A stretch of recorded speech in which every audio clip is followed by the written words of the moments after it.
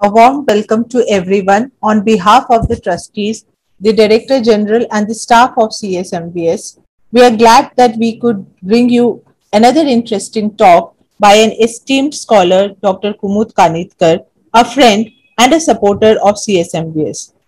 Interestingly, she holds a PhD in chemistry from the University of Massachusetts and retired as a professor in chemistry in 2004. After retirement, she became an independent researcher in Indology, and her research focuses on medieval temples in Maharashtra.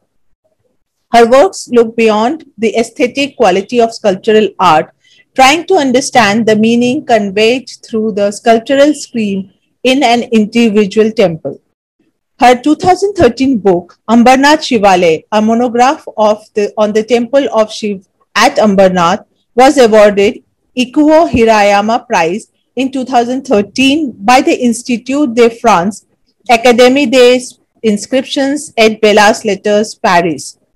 It was followed by a book in Marathi in the year 2014, Ambarnath Shivale. She had published numerous articles in research journals, presented papers at seminars, and delivered lectures on the subjects such as temples in Maharashtra, temple art as a means of non-verbal mass communication, medieval temple sculptures as makers of social history. Her latest book is bilingual on the Bhuleshvar temple near Yavad of the Pune-Sholapur highway, Maharashtra, titled Bhuleshvar Shivale. This was published in the year of 2020. I now invite her to deliver a lecture. Over to you, Dr. Kanitkar. Okay, so you can see my page, right? That is the view of the Bhuleshvar, a very nice view. So I'm going to start. Yes, please start. And I request everyone, if you have any questions, kindly write it on the question chat box and we will take the questions later on. Is the audio tick? Yes, yeah, okay. So this is where the enigma starts right here. You can see the two little arrows, two little levels. Yes?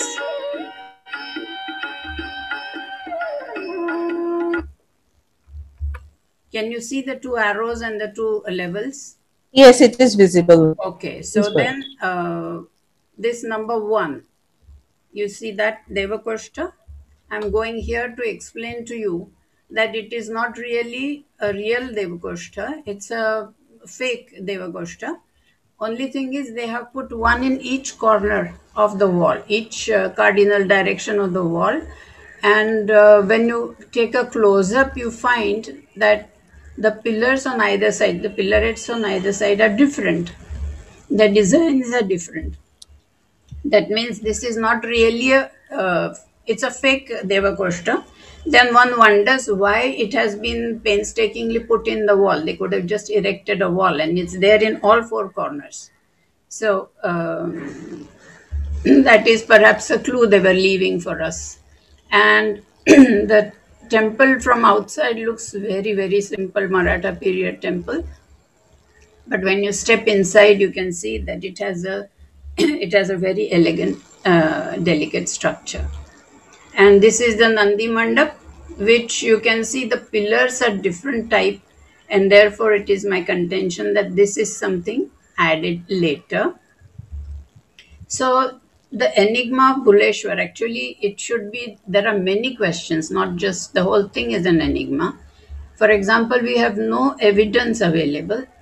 So we don't know who sponsored it. We don't know when it was built. We don't know why it was built, but we can conjecture.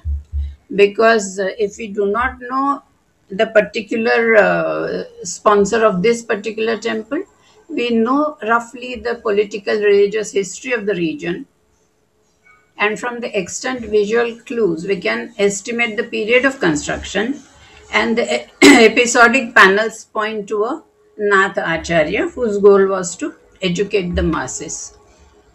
So this is again repeating that. Elaborating a little on the when part, visual proofs. They are based on 2 or 3 different things. One is the lack of symmetry. The other one is the floor plan. Then you have different styles, and there are things that don't quite fit. So I'm calling them misfits. And why there are visual clues that provide room for conjectures.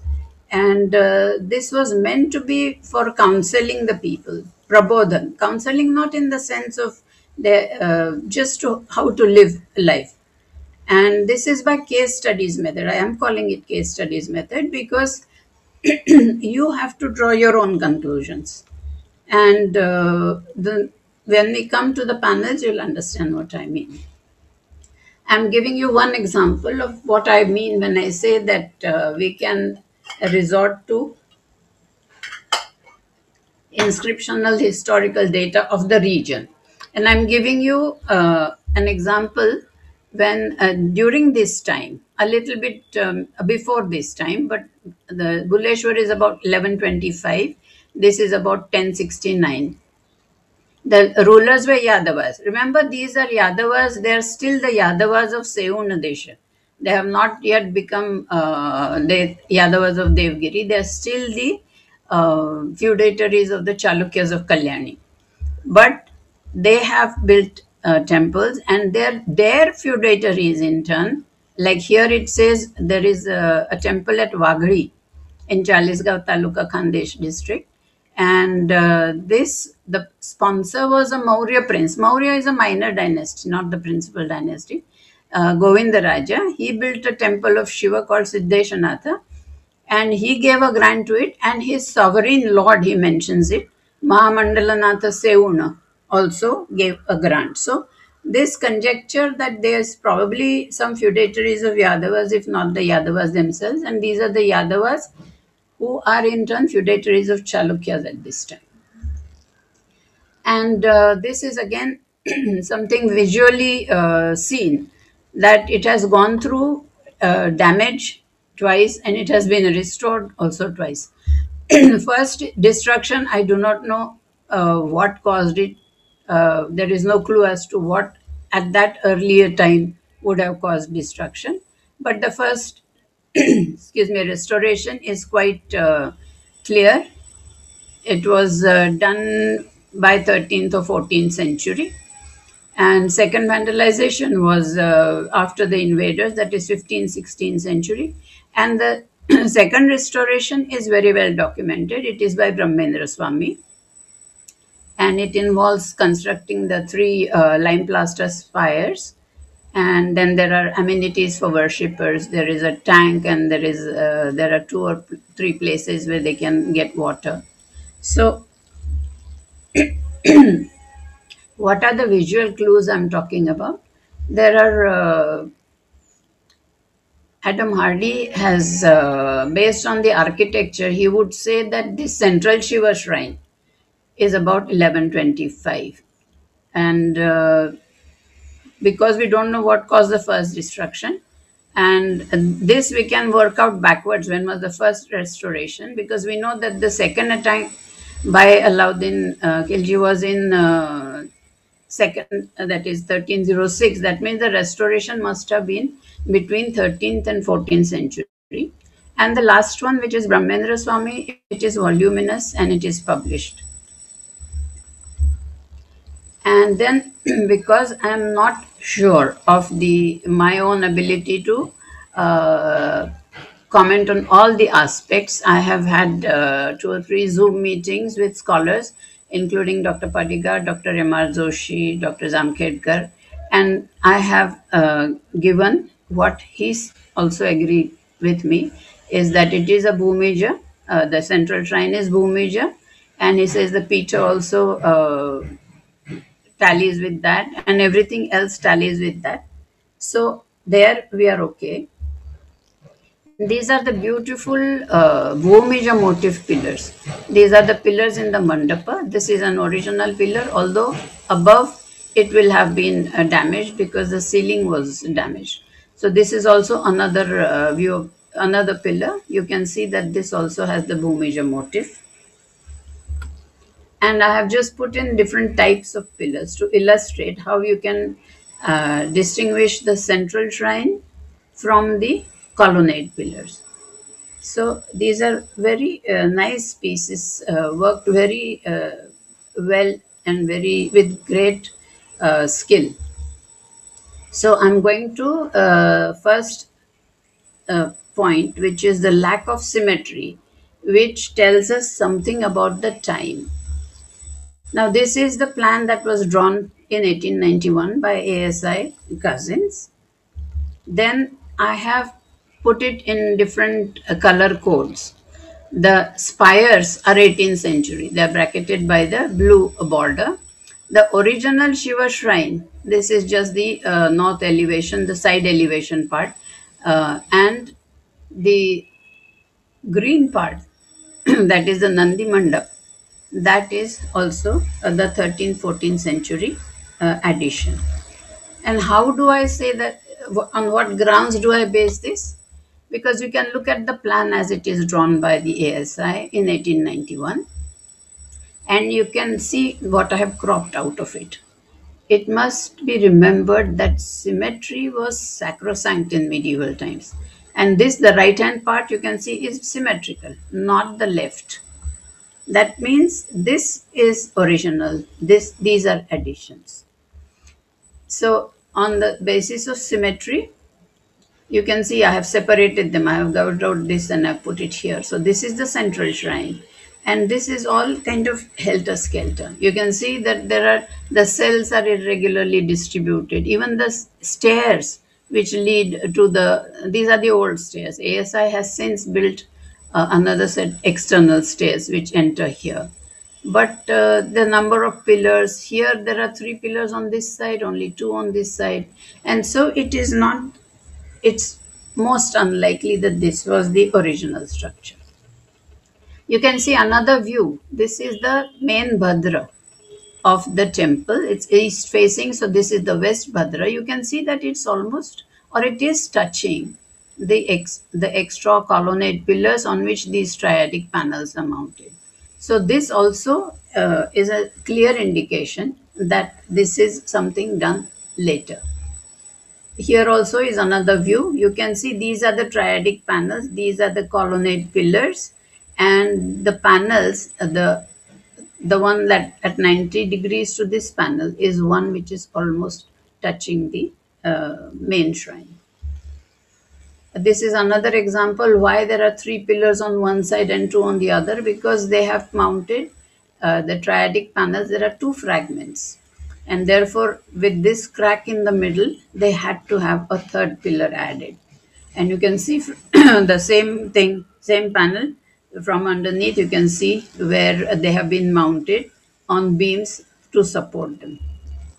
Now another example of symmetry. Now this is the original central shrine, which I'm saying is 1125.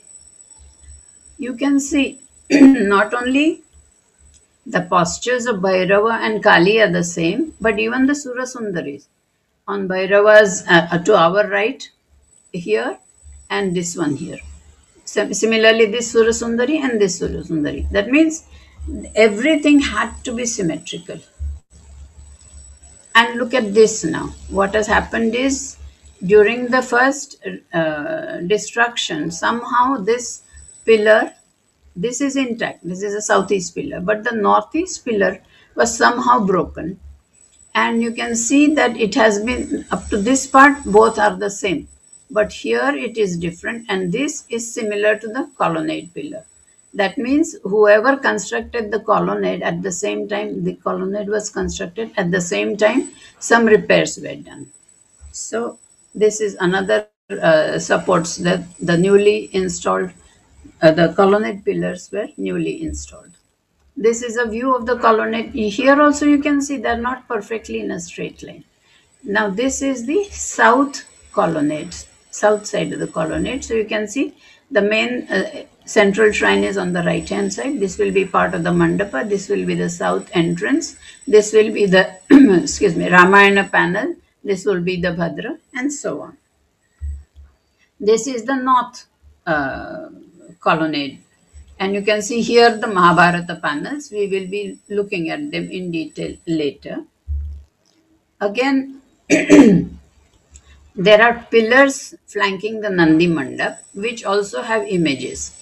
And you can see, although both are supposed to be Kali, and they, in effect, are copying everything, including the scorpion on shown here also. You can see there is a distinct difference in style, and for this I had sought Dr. Padigar's opinion. And this is on that Zoom meeting, this is what he said. Basically, he looked at this Prabha Mandala, and he says he can identify this because this was common in the area of the Chalukyas of Kalyana, which included this part at that time. So they these Prabha Mandalas were common in 11th and 12th century, and this is the Kali from the Janga, from the central shrine. So that confirms the central shrine time. And again, the other side, this pillar of the Nandi Mandap bears a Bhairava image, or this is the Antarala Bhairava. That means this is on the central shrine, this is on the pillar. And he has also identified that, and he says that this kind of iconography was popular, and he says 13th century date would be assignable to this. That means the pillars of the Nandi Mandap are later, the central shrine is earlier. This is another point. This is the only Ganesha image in the temple. Vainayaki is different. Vainayaki is altogether a different concept. So this is only Ganesha, and he is on the pillar, and he is part of the addition of the 13th century. Similarly, one of the Bharavakas in the mandapa, in the colonnade, has a Ganesha figure, but this also is a later addition. So that is another point that stresses the fact that Ganesha is not there on the central shrine, except for Ganesha Patti, of course, that is on the lintel, the Lalata Bimba. Now, these are further evidence that whatever was around was also destroyed, and whatever they could salvage, they have used it to support the ceiling. And you can see that these are different type of pillars altogether. You can see these are this is again enlarged here, and there are these Surasundaris also fragmented, but they are a kind of they lend an interesting touch, because you can see that they are wearing clogs, something like clogs. And not only that, this clog, this is a photo by Amar, that he has taken this in detail, and you see how intricate this is. The clogs are there, then there is a toe peg, I don't know what else to call it, that holds it. And then there are the toe rings, Zodvi also. So this is not from this temple, but it is from somewhere else, and it was done very well wherever it was. And I'm just, this is just as by way of flippant comment. I'm saying, who were these people that allowed these Surasundaris to wear clogs inside the temple? And this is the one that is wearing that. Then this is the central dome, which is even most of the figures are gone, but this particular drummer is playing, and she is wearing those clogs. Whereas the Janga part, the central shrine Janga part, she is also playing a percussion instrument, but she is not wearing any shoes. So these are small differences that tell you that some things.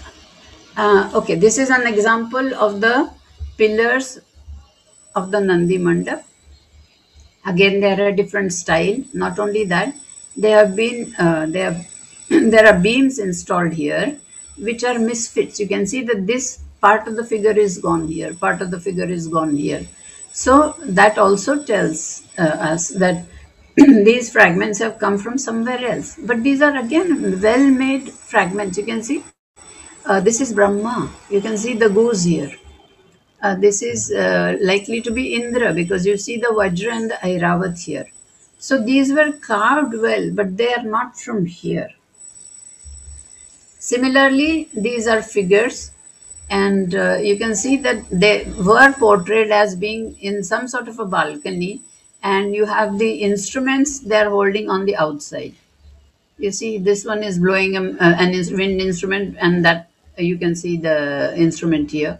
And you can see this is probably Saraswati. You can see her manuscript, and you can see her hands beyond on the our facing our side of the balustrade. This I have added just because look at the way she's playing. They're showing their expertise. I mean, she's playing the drum with crossed hands. I mean, she's playing this side with this hand and this side is with this hand. So different simple things that they like to add small touches. And I'm going to show you a lot of images of, for a lack of better word, I can use, I'm calling them siddhas, but they are not necessarily Natha siddhas. We don't know what kind of siddhas, but they are siddhas in that sense. But they are later additions. Why? Because they are all placed on top of the beams supporting the ceilings. So therefore, the brackets are the part of the first restoration, 13th, 14th century, and these siddhas are located there. Plus, they do not bear the marks of their identity.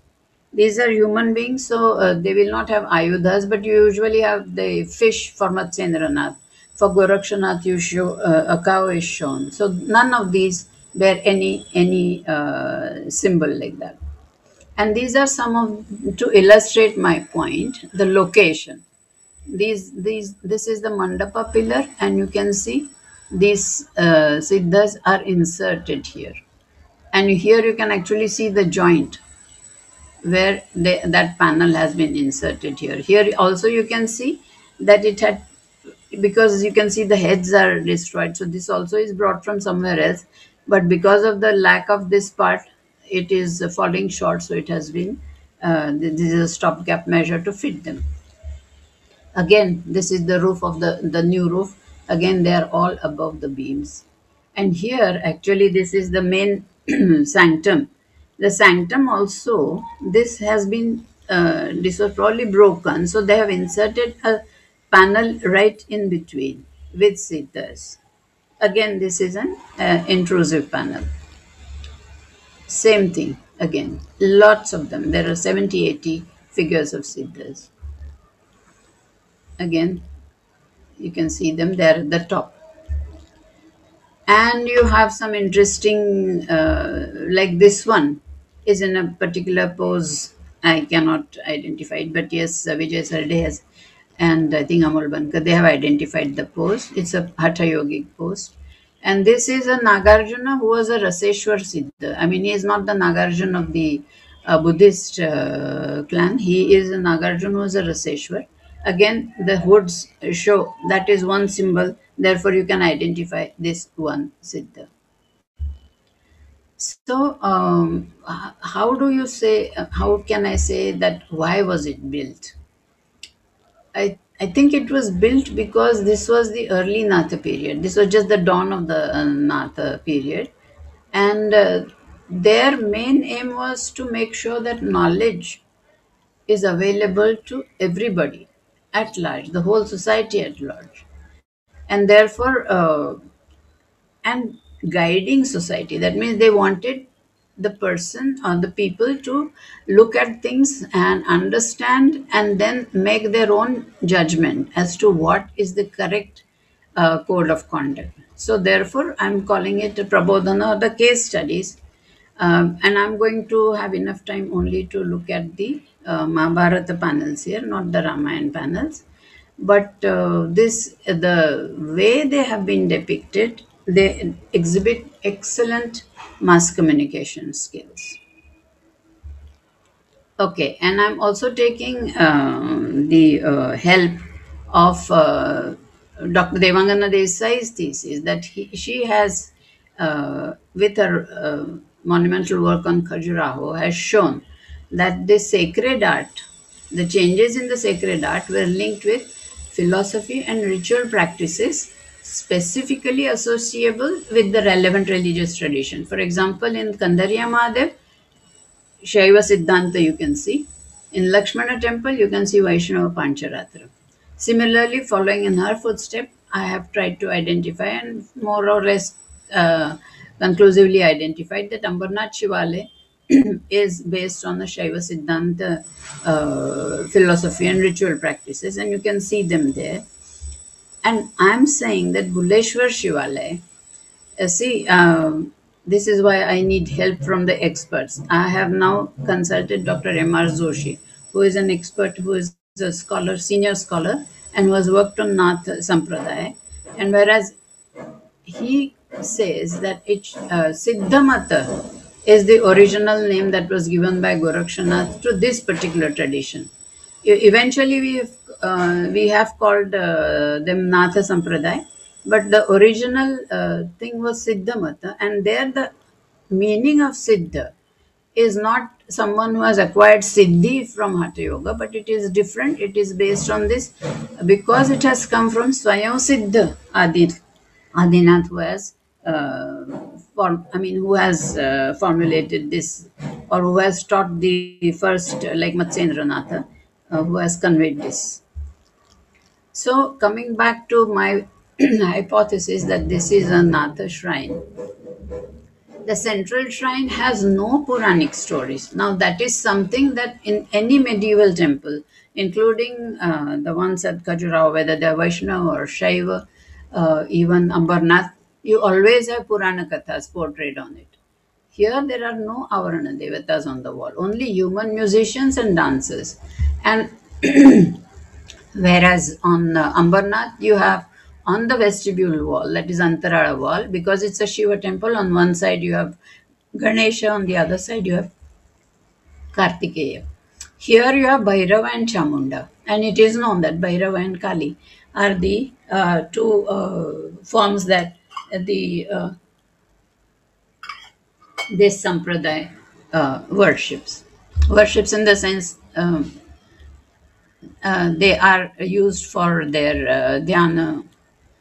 And there are 5 empty niches, so there is no way of knowing which images were there inside. But these two things definitely point to this is something different, not the usual medieval temple. And then the base is also very simple and elegant. There are no Naratara, Gajatara, and all that. Only you have goddesses with their attributes, and only in one quadrant you have some Surasundaris, the small ones. And the walls, the cells that line the walls of the enclosure have Bhairava on the Lalata Bimba and Chamunda at least on one. And these Siddhas are there. And there is no erotica anywhere, although it is 1125, no erotica. Plus, the sort of clinching factor would be this Dwara Shakha of the northern entrance to the porch. You find at the on the Udumbar, on one side you have Muralidhara Krishna, on the other side you have Balarama. And it is known that Nathas and Krishna Bhakti is synonymous in Maharashtra. Mind you, these are regional effects, regional preferences. And again, I'm just pointing out some things that Vittala at Pandharpur, that image also bears a Shivalinga on the head. And you can see why it is so popular with the Varkaris and the Nathas, because he is a two-handed god. He is not holding a chakra, gada, shankha. And he is called Panduranga. Panduranga means fair one. Whereas Krishna is supposed to be, Vittala is supposed to be an avatar of Vishnu. He would have been dark. But Shiva is Karpura Gaura. So in a way, this combination is like, in a way, representative of Harihara Aikya perhaps. And it is said that perhaps Dere had also, R.C. Dere has also said that maybe Shakti Yukta Shiva, there is no question about this. Everyone accepts this, that this particular religious sampradaya their highest deity is a Shakti Yukta Shiva. So he is the Guru. But Sri Krishna can be the Upasya Devat, and there the Wari that they perform, which is just last week or a few days ago it was there, is the Sadhana Marga. And Dr. M.R. Joshi, again, I take help from his book to ascertain whether Nathas were here at that time. So he says that 11th century first half, that means that is about the time 1050, this Nathapantha had not entered Maharashtra, or at least it was not very popular. But he says, specifically says that Goraksha Matacha Prasar 1035 to 1130. That means here it was just starting, it was not Prabhavi, it was not that popular or effective, but by 1130 it was established. Plus, he also adds that Matsyendra and Goraksha, and there are 15 Nathasiddhas he has identified as belonging to Maharashtra, and they have given Achara Dharma. That means not only the philosophical thoughts, but also how to behave.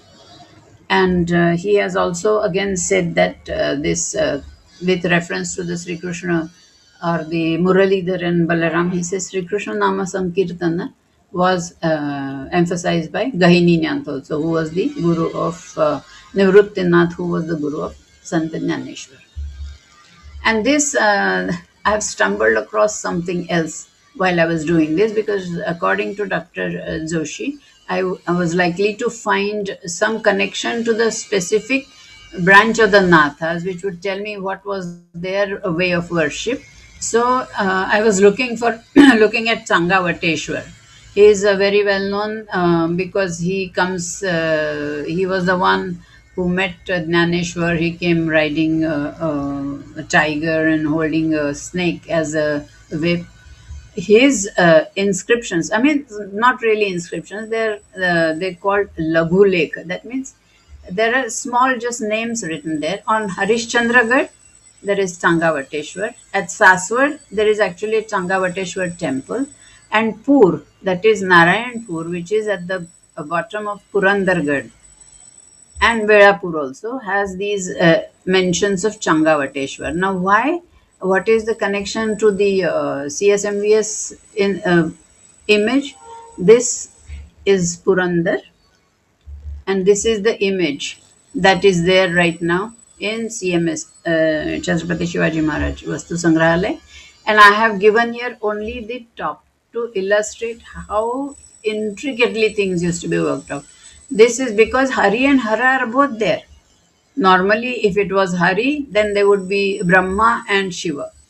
If it was Shiva, then it would be Brahma and Vishnu. But this is both combined. So there only Brahma is there. And on one side, you have the Trishula of the Hara part, and this side you have the Gada of the Hari part. And these I have again shown in this particular image. Can you see how much in detail they work? Because this is the Hara part, the earrings here are Sarpa Kundala, whereas these are Makara Kundala, which are associated with Hari. And the very fact that it is from the Narayaneshwar Mandir. Narayaneshwar means Narayan plus Ishwar. That means Hari and Hara. So this is fitting that this is the Hari Hara image. And this is the Narayaneshwar Mandir at Narayanpur. Pur is a shortened form of Narayanpur. And you can see how the destroyed temple is still, the remains are still there. So this was one connection. And I have another connection that I have put in because I wanted to share my thoughts with you. This is something, those who know the history of Panipat, you know that there were two families from the Peshwas that were those were killed during the war. One was Sadashiv Rao Bhau, who was the son of Chimaji Appa, and the other one was Vishwas Rao. Vishwas Rao was killed. His body was found. He was cremated. But Sadashiv Rao's, there was some doubt about whether his body was found, etc. But it so happens that I met this scholar named Praveen Bhosle. He is searching all the samadhis of all the warriors. He has so far, I think, 350. He has identified conclusively and published them. So he found a mutt, Jai Guru Gorakhnath, it says, and Dada Bishada, and it is Sadashiv Rao, and it's in Sandhi, that is the town of the village of Sandhi in Rohtak in Haryana. That is what appeals to me is that the legend is that maybe he was legend is it is known that he died on the battlefront in Panipat, but initially only his body was found, his head was not found, but the body was identified because of the marks and the jewelry and the pearls, etc. But after the both the parts were found, they were cremated, and then they wanted to have the ashes um, put in some place where they could be, the rites could be performed every year. So you need some place. So they made a martyr. And this concept of a Satpurusha, that means Nathas are not necessarily only Siddhas, but even Dr. Joshi I have heard referring to Satpurusha. That means something equivalent to, in vernacular, it would be saint, a Santa, but it is Satpurusha.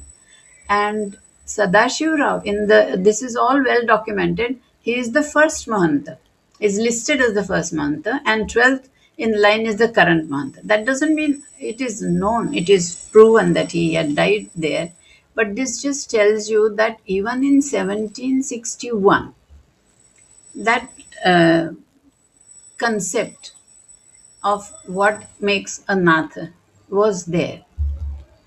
So now I'm going to go to the non-verbal mass communication skills, and I'm showing you some of the Mahabharata panels.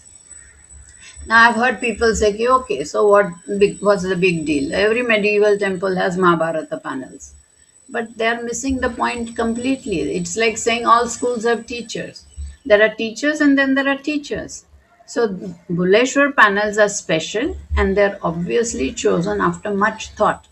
Because when you think about it, Mahabharata has more than 100,000 verses, and there are 18 parvas, 18 chapters. And to sift through all this and come up with only 18 episodes which will serve the purpose that the Acharya had in mind, it was Prabodhan through case studies method. And this was presented, it was meant for the illiterate simple folks, and I just call it, instead of BCE, and I'm saying before common era is before www era, because they had no other way to verify whatever they wanted to verify. So this is what they have done, the Nath Acharyas. And I found a very nice quote from an 1888 lecture delivered by Dr. Bhandarkar. And at the title itself, the critical, comparative, and historical method of inquiry as applied to Sanskrit scholarship and philology and Indian archaeology. So he quotes Bana's Kadambari, where it is mentioned that Queen Vilasavati was going to the temple of Mahakala for hearing Mahabharata read. So these are his words. This shows that our present custom of reading that work and others of its kind in temples for the edification of visitors, these are his words, existed in the middle of 7th century after Christ when Bana wrote. So this is the part that I have cut out from the elevation, side elevation. This is the entrance, and this, of course, you cannot see it, but this is where Murlidhar, Krishna, and Balarama are there. This is the north porch door. On one side of it is the all the scenes from the battle. On this side is the Adi Parva. So, location also, you must understand that if they wanted to, these are meant for people who are outside, because this is natural, because in those days everyone was not allowed to enter. So what good is it to have panels inside the mandapa if the the common people cannot see. So they are put here, and there's enough of a corridor in front of it so that people can sit and think about it and listen to a discourse, and even after the discourse is finished they can ponder about these whatever stories have been told. So, and this is and Richard Slatter, the art historian, says that the job of the art historian, and I'm calling this preceptor priest as the art historian, was to organize the huge inheritance of culture, to make the past available to the present, to sift the imaginative, original, and admirable from pedantic, conventional, and superficial, so that it is available to men who necessarily live in one small corner of the world for one little stretch of time, and finally to enable them to judge the actions of the present by the experience of the past. So, this has been done to perfection by the Acharya here. And remember, these episodes are not stories about God protecting a devotee, but men interacting with each other, competing and fighting each other, and resolving the issues themselves and restoring peace.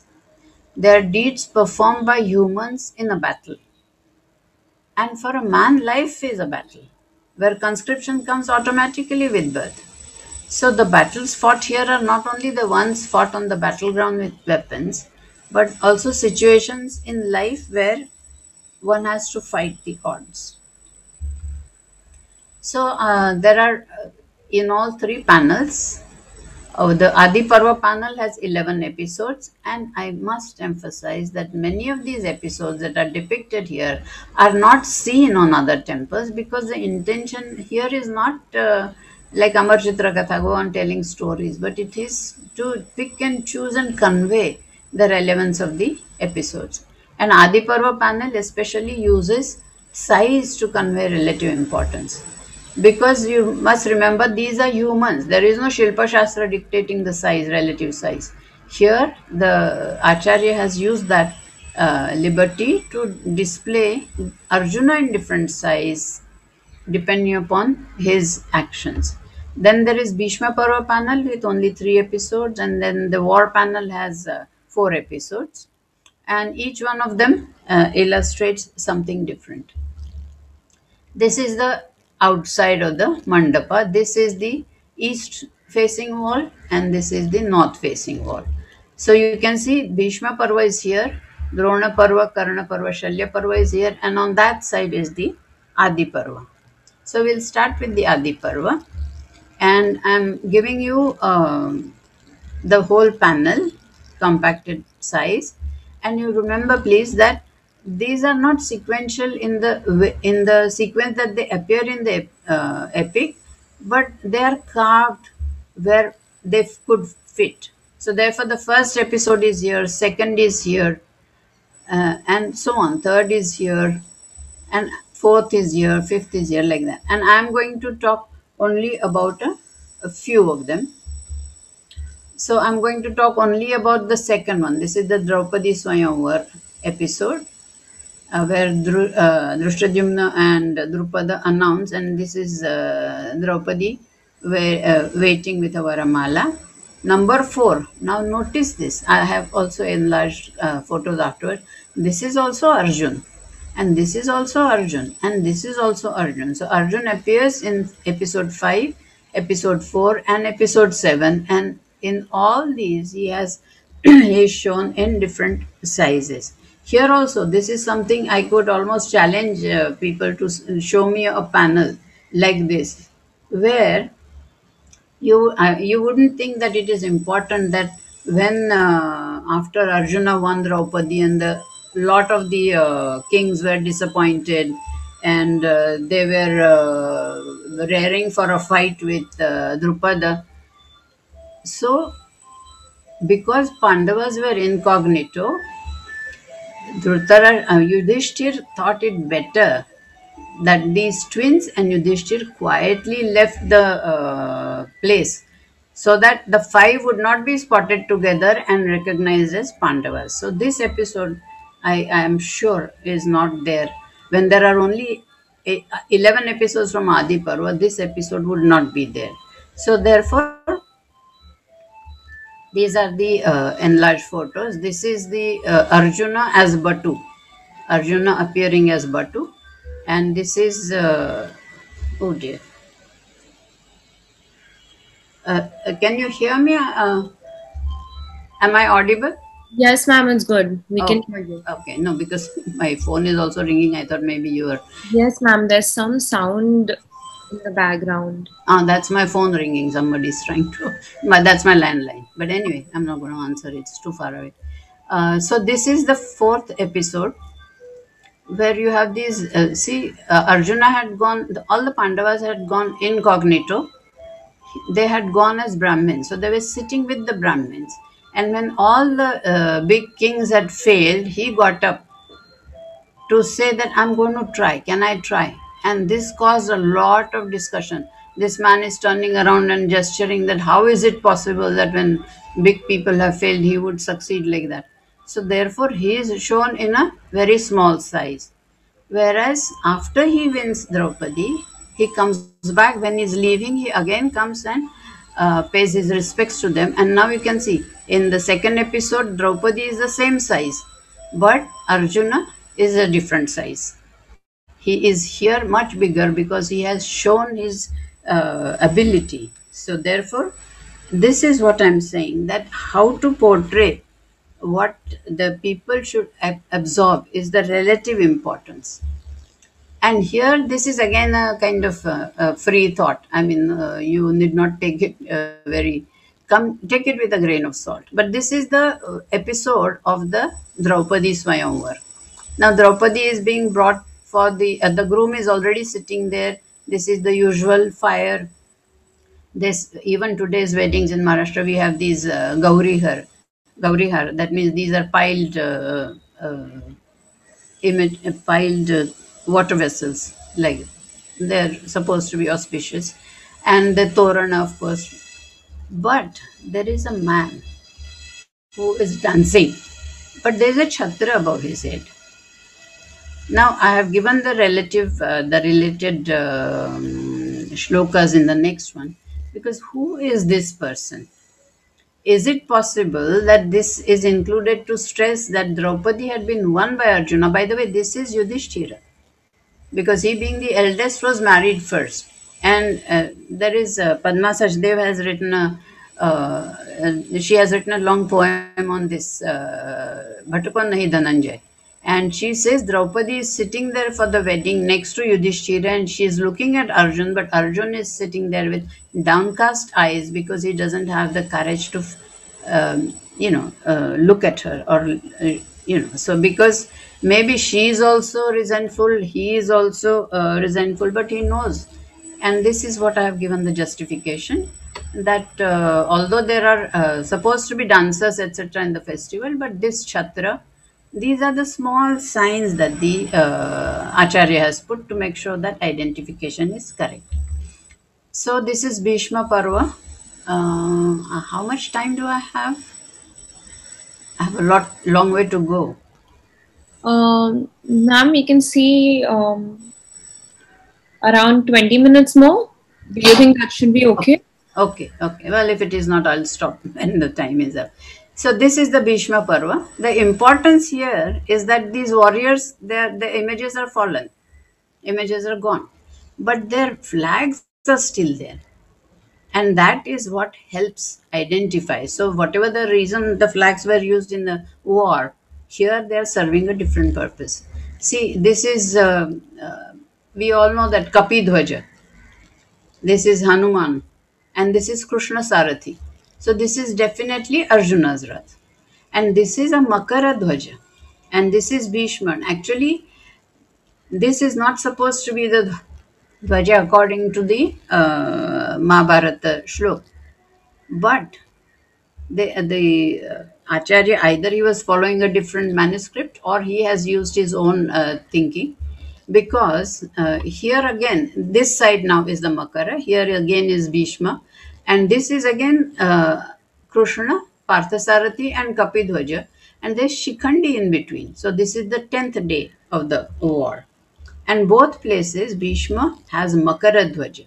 Makaradhwaja is not the one that is listed, but this seems more relevant because Bhishma was the son of Ganga. He is Gangeya.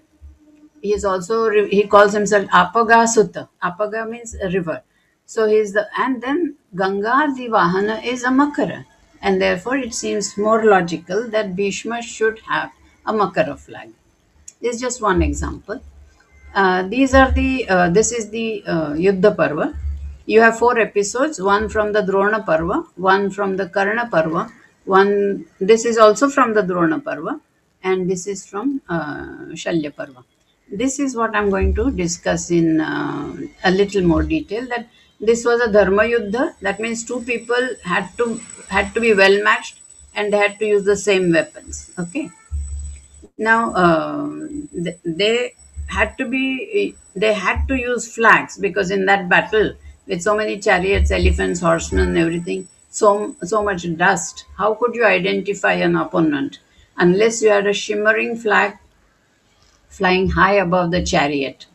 So therefore, Mahabharata mentions all their flags, but sometimes you wonder whether there was a sort of tongue-in-cheek comment on their that person who had the flag. For example, Ashwatthama, his flag was the tail of a lion. Now, who would choose the tail of a lion? Maybe because Ashwatthama was the son of Dronacharya, and here was a lion, and he had this son was really nowhere up to the mark.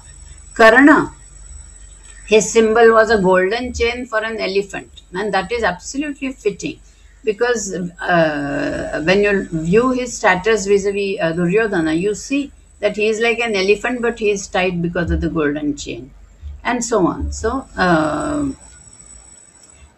this one's Shikhandi's no, Ghatotkaч is also portrayed. Now Ghatotkač's flag is not shown there because he is shown standing and fighting, but he is the son of Hidimba, and his flag carries a vulture, and vulture would not be so inauspicious for because he is a tribal. So these are the different flags that are listed, and he had a large red-headed vulture. Drona had Kamandalu. Now I want to show you this episodes. Now this is the Dronavada episode. I'll skip the others if there is not enough time because this is very, very, I mean, unambiguous. You see, this is Dharma Yuddha. So this is one chariot. This is the flagstaff. This is the warrior. This is Kamandalu, which is what was there on the Dronacharya's flag.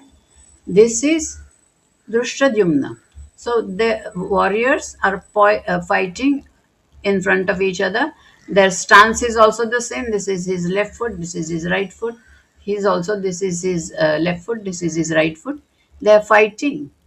But what happens after the rumors of Ashwatthama having died, when that reaches Drona, he puts down his weapons. Now what does Drishtadyumna do? He puts down his bow and arrow, but he grabs a sword and a shield and he jumps from his chariot onto Drona's chariot, and in spite of everybody telling him, please don't, he cuts off his head and throws it in front of under the horse's hoofs. So you can see how much in detail, I mean, you cannot miss this episode or identify it any other way. And this is enlarged to show you the flag symbols. This is because he was born of the fire, and Agni and Ram. Agni's Vahana is Ram, so Agni, his father's symbol, is there on his flag, and this is Dronacharya's flag. This is an enlarged picture. And Ghatotkač also. This you can see initially in one of the first seminars in 2010 or 11. I had thought this was Bhima.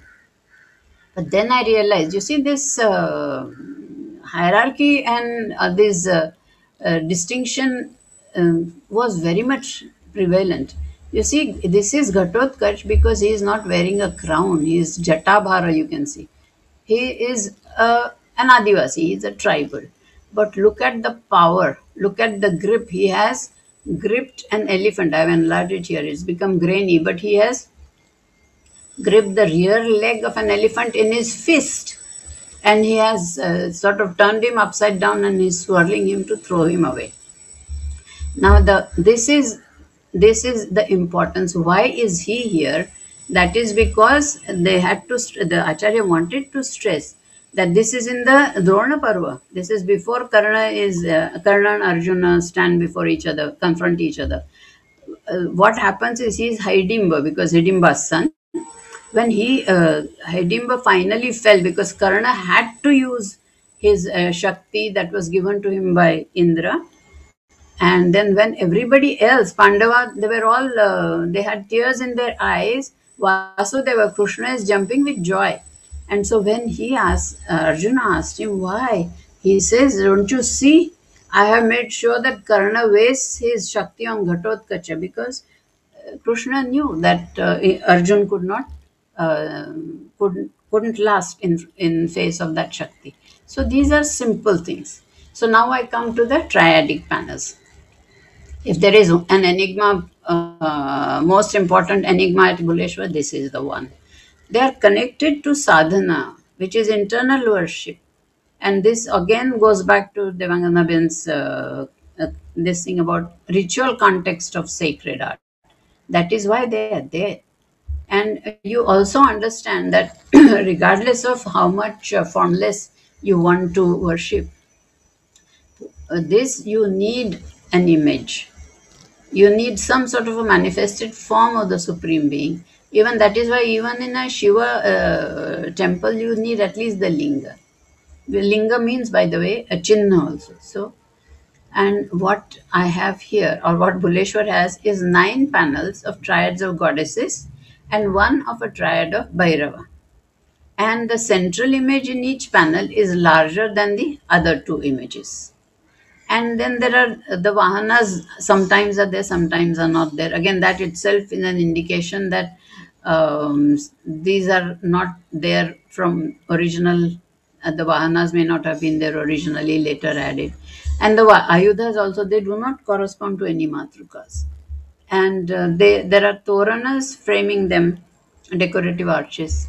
And I have given only a few sample panels, but sadhana by the Naths did not involve worship of a physical image. It was internal sadhana. Yet somehow it has connection to sadhana. That is what I feel. So these are the panels mounted on top of the colonnade pillars. And you can see that this part is later shoring up, but this is the original part. The central goddess is larger. The 2 other side, the goddesses by either side are smaller, and there are volutes. And in each of the volute is a yogi. So this is panel number 1. This is panel number 2. There are 9 panels like that. And this is because Vainayaki is part of the panel, therefore it is something very unique. But definitely these are not Matrukas. So they are part of, although I'm calling them Vainayaki, Maheshwari, Brahmani, because their Vahanas are shown. This and their Ayudhas don't necessarily match. But the mouse is there for Vainayaki. And these are different asanas. These are different asanas. The yogi is in the volutes. And this is the one which is the composite, because of that it had to have this extra pillar installed. But the sadhaka is shown here. And sadhaka, mind you, is almost the same size as the seated goddess. He is not really very small or anything. And this part is also very different. This part is also different. This is the only Makaravida rider also. Therefore, these 2 are from different parts. This is the enlarged sadhaka. You can see that. You see, he is not seated there. He is not offering anything. He is just standing there. This is again another panel with Vainayaki, but this time this is Kaumari, because you can see the peacock Vahan. So, and this is Vaishnavi, because this is Garuda. And the yogis again, you see how much how much attention to detail. They all have different asanas, different poses. This one I think is actually it's his back that we see here. And the crowning part is the triad of Bhairavas. And here I have reproduced something that I do not understand. And Abhinav Gupta has said the following about the installation, nyasa. That means when you're trying to visualize, when you're trying to worship, internal worship, you have to visualize an image instead of having an image in front of you. So when you do that, you have a Bhairava Sadbhava in the central lotus, and to his right is Ratishekara, and to his left is Navatmana.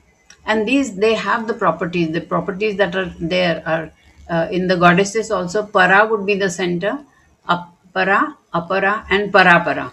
And the central one is benign. This one is kind of mixed, but this one is definitely more on the Agora side. Now you can see even the two Bhairavas here. He has Damaru and Trishula and a cup, and he has a Khadga, he has a Naramunda, he has a Katyar. So this is definitely tallying with the qualities that are they're supposed to have. So I'm saying that although the central shrine is datable to the 12th century, early 12th century, and it was associated with the Natha tradition. Actually, according to Dr. Joshi, I should be more specific and maybe perhaps say Siddha Mata. But I have not understood. I do not know the philosophy. I do not know the deep religious thoughts. But all I can say is that they will remain a riddle, these panels, until new evidence is found. But these panels are as important as an undeciphered manuscript. And this is something I have reproduced from one of the publications with permission from Professor Alexis Sanderson. Here, these are the three goddesses, Para, Apara, and Parapara. And this exactly says that the mandala throne and the three goddesses enthroned upon it as visualized.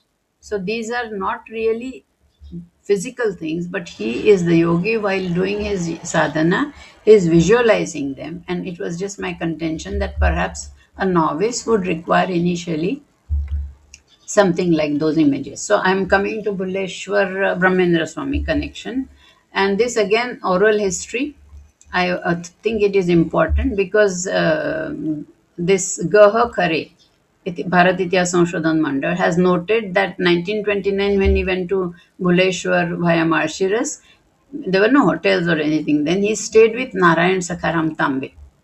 Now, this is 1929. This gentleman was born in 1929. He is Nana Tambe, he is 92.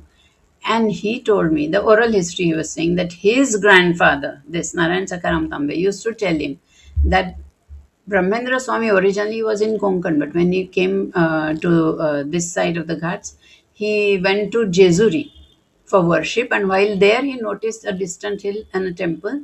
When he was told that it was a ruined temple, he came to look at it, and he was absolutely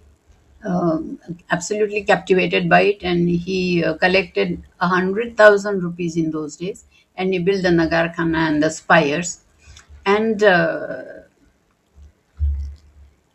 he was also the guru of Chhatrapati Shahu Maharaj and Bajirao Peshwa and Chimaji Appa. Mind you, Chimaji Appa is the father of that Sadashivara Bhav that we saw.